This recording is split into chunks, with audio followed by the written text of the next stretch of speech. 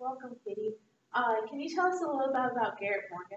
Well, Garrett Morgan was an Indian African-American born in 1877 near Paris, Kentucky. He was a sewing machine salesman, mechanic, and tailor, and he invented in 1912 the gas mask used by soldiers in World War I. In 1923, he invented the first automatic three-way traffic signal. Interesting. So since Garrett Morgan was in the sewing and tailoring business, how did he come about inventing gas masks? Well, he wanted a way to protect firefighters from smoke, gas, and other pollutants in the environment.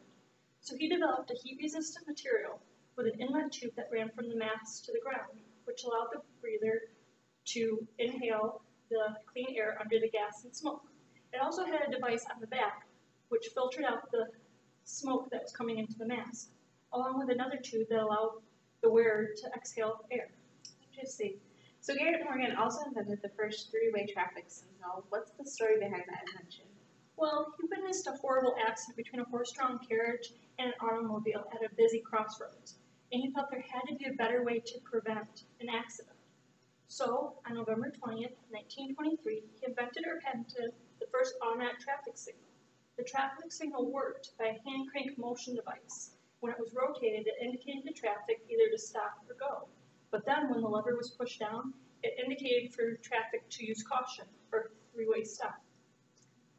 And these traffic signals were used until the modern three-day lights that we use today. Very interesting. Is there anything else that you would like to share about Garrett Morgan and his life? Well, Garrett Morgan was a big activist for African-American civil rights and welfare. He also published his own paper, which is still published today, called The Call and Post. He was also a supporter of African-American colleges, the newly formed NAACP, and he ran for Cleveland City Council. He was truly a man who saw a need and filled a need by being able to invent the traffic signal and by inventing the gas masks, which protected our soldiers during World War I. Definitely. Thank you so much for coming and sharing about this, man. Welcome.